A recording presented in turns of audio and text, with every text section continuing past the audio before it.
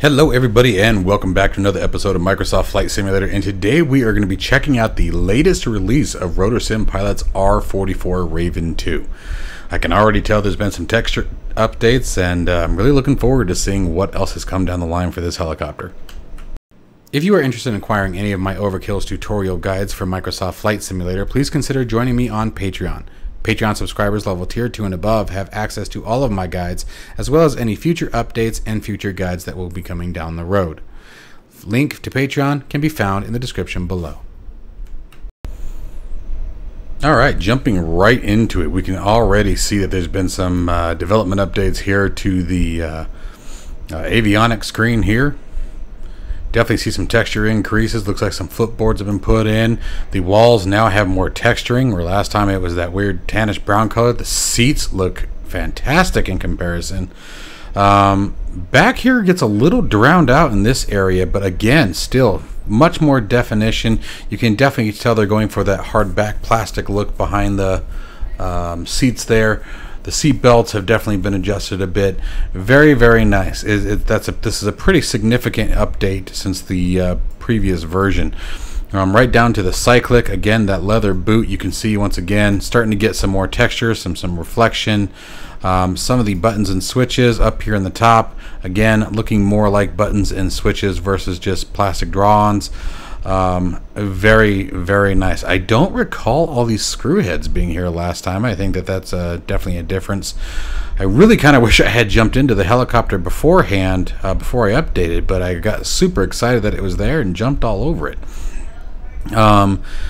Some of the information looks like it's gotten sort of faded out. It looks like it's sort of sitting in a sheath there. It'll be nice if we can maybe one day click on that and pull that chart out. I think that'd be kind of neat. Same thing with the pilot's operating manual, just for little touch-ups. I think that'd be kind of fun. Anyway, let's go ahead and see how she flies. You know what? Actually, before we do that, let's take a peek on the outside. I didn't really go full depth into it. It looks like some PBR adjustments have been made, some reflections have been adjusted. The overall material definitely looks much nicer, actually. I'm loving it. Yeah, well, okay, so you still got a couple of graphical glitches. Looks like there's some separation there that may need to be adjusted there. I don't know if that cowl is something that can come off. I suppose it would have to for maintenance purposes. So maybe it doesn't sit perfectly flush. I'm not really too concerned about that. I love it. I love he put his YouTube channel on his aircraft. Absolutely. Guys, make sure you go to RotorSimPilot's YouTube channel and check it out. There it is right there. He does some fantastic content, keeps us up to date with this aircraft. The back venting here, the exhaust vents, look significantly better. I am kind of curious what the bouncing that the helicopter does when you first park it down. If you watch it real close, it's bouncing up and down. And again, I don't know if that's supposed to be like a wind effect on the back tail there, causing the whole aircraft to bounce, but maybe that's something that needs to be adjusted in the future. Oh, that's kind of a cool shot. Let's grab that one. There we go. I love it. You get those sun rays behind the lens glare. That's pretty cool. Or lens flare, excuse me. Well, let's work some magic here and get this aircraft started up. Alright, so now let's start taking a look at a few things. It'd be nice if we could remove the cyclic. That would be a nice feature to see come down the line, just because it blocks quite a few things here, but we can adjust that later. So we now have a startup procedure. Let's go ahead and get that fuel valve turned on. Are the doors closed? They are closed. Okay. And then let's see here. We got a couple new buttons, looks like, up here. We can remove the doors completely. Let's do that today, see what that's like. With the switch here, landing lights are controlled here, avionics switch is controlled here, and hydraulic. Now I do recall him saying that the landing lights is actually normally down here, but to make life easier for us sim pilots, they moved it onto the cyclic, which I think is cool. I don't think everything has to be perfectly legit. I actually find it comforting when some of these developers take into the fact that we're not sitting in the real machine, and some of the things can be a little bit more challenging when you're dealing with it on a computer screen. So I'm actually okay with that. I really am. Alright, so let's see here. We got our fuel turned on. Let's get our battery master on. And let's see here. I believe let's see here. We need to turn our strobe lights on, which is the same as the beacon lights. Nav lights will come on after takeoff. Let's see here. Does our transponder work yet? Oh, you know what? Probably comes on with the avionics switch. Now, let's see here. Do we... There's the avionics, but we don't really have engine readouts up there, do they? Nope. So everything comes from here. So I would imagine avionics comes on after everything else. So let's just go through the engine start here. I know this may get a little loud, so bear with me. Oh, why can't I... Oh, wait, hang on. There's our mixture control. There she goes.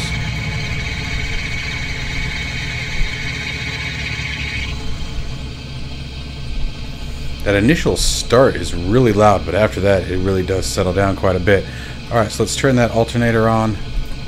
Let's get the nav lights turned on. Now let's flip on the avionics. There we go. Oh, and there's our transponder. Let's just set that to altitude now. We are going to be doing VFR, so VFR is fine.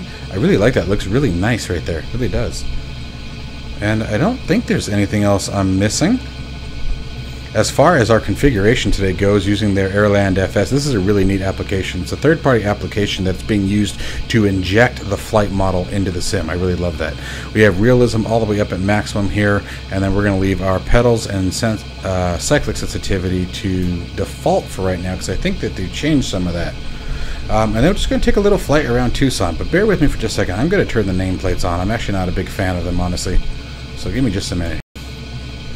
Alright, and we're back. So, we're just going to take a little hop around Tucson, like I said, nothing too crazy. Just sort of test out, see if anything's different from the last time we flew it. The sounds are already better. You can now very easily hear the change in pitch. I love that. I love that. Sound is huge for the immersion, guys. It really is, in my opinion. Now, I have pilot bodies disabled. Maybe that's why the co-pilot isn't coming on, but so that's probably it. Alright, let me sit back here, reset my camera. There we go, that's more accurate. And here we go this time. Nice. Pitch still changing as I increase collective. Here we go. Should be any minute. Whoa, okay. Picked up very nicely, but I need to get myself under control here. Whoa, whoa, whoa, whoa, whoa, whoa, whoa. Come on, Mike.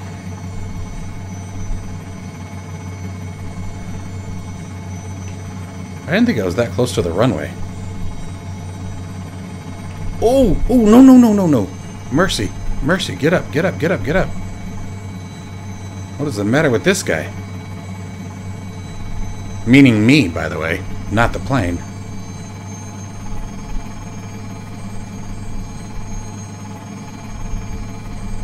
Alright, here's the National Guard area.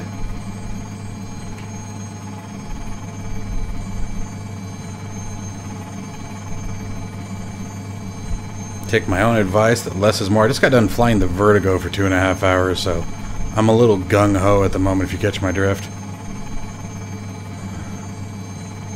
Alright, let's bring it over here and go, we'll go check out the neighborhood I grew up in.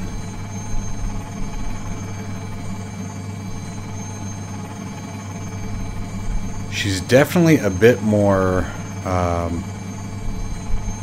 definitely requiring more to fly it than previously experienced, which I like. I'm looking for some pretty intense difficulty, given the fact it's at 100% professional pilot rating. I like that the door is open, I really do.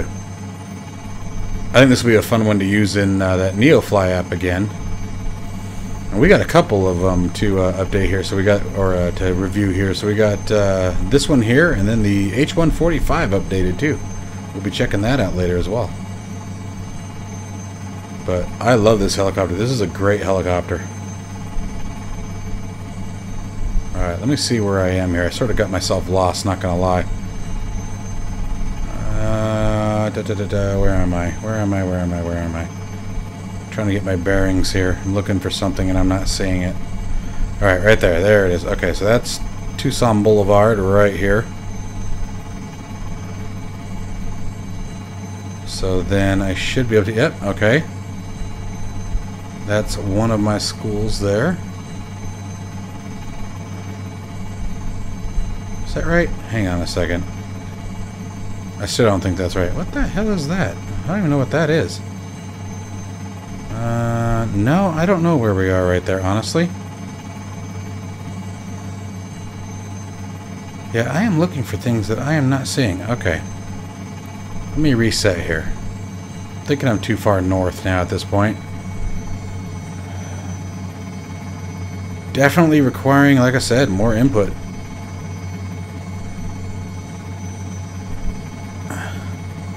A lot of gentle movements on the cyclic. Alright, where am I here? I thought that was Tucson Boulevard. Maybe it's not. I think I'm actually on the wrong side of it. Hang on.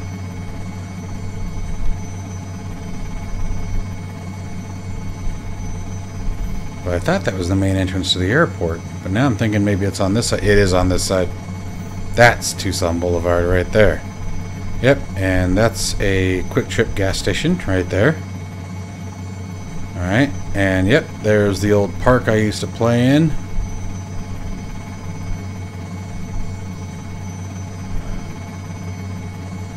That's my elementary school right there in front of us.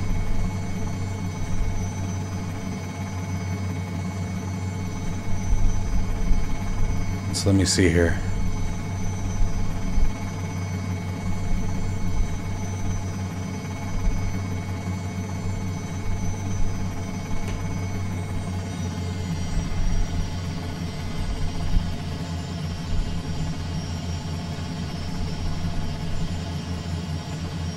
Ooh, settle down, girl. Settle down, settle down, settle down.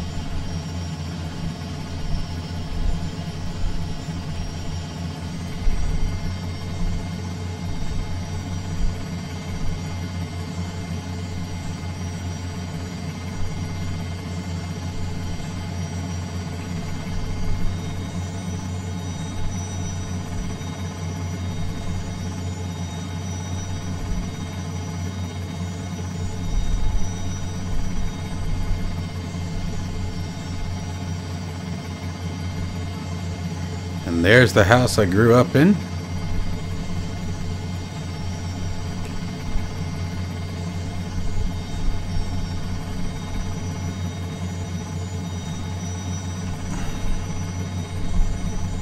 Oh, memories.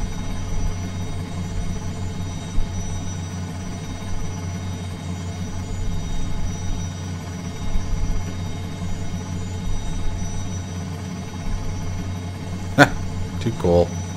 Yeah, this is actually a lot of fun to fly, guys.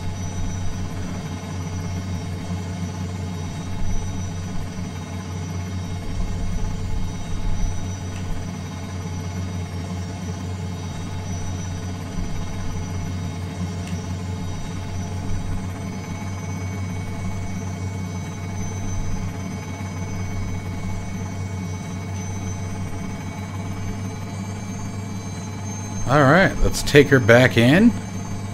Like I said, just a quick little tour, and let's see how she lands. And again, this is a free product, you guys. Even with the third-party application injecting the flight model, this aircraft is free. And that's just freaking awesome. Uh-oh, better get above the power lines.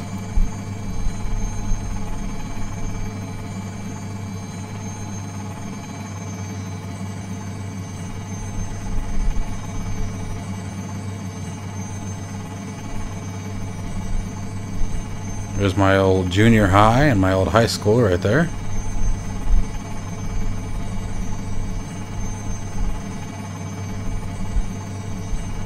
I wonder when these pictures were taken.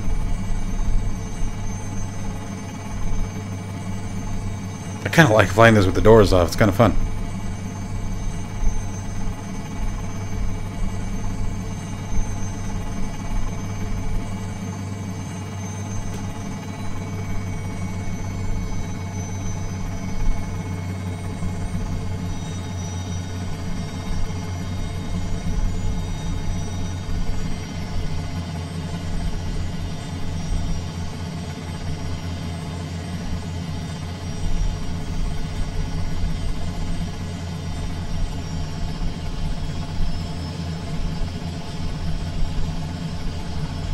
Nice easy descent rate at the moment.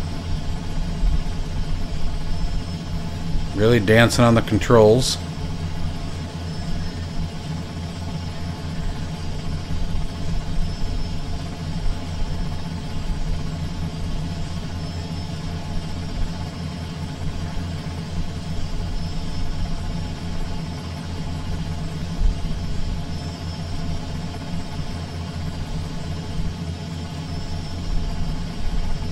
Trying to park her right there in front of that double-doored hangar there.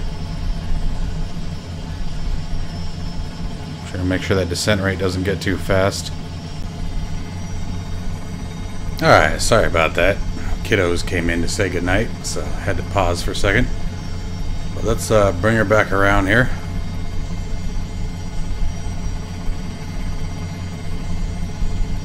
Whoa, now I'm losing control of it. There we go. Come on. Come on, work with me. Work with me, helicopter. There we go. Let's try that again.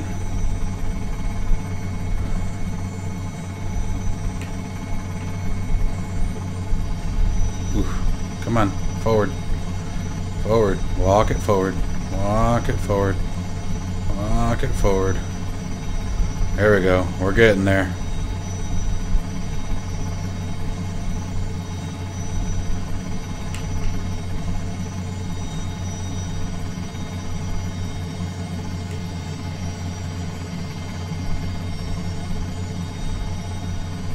Uh-oh, uh-oh, we're slipping.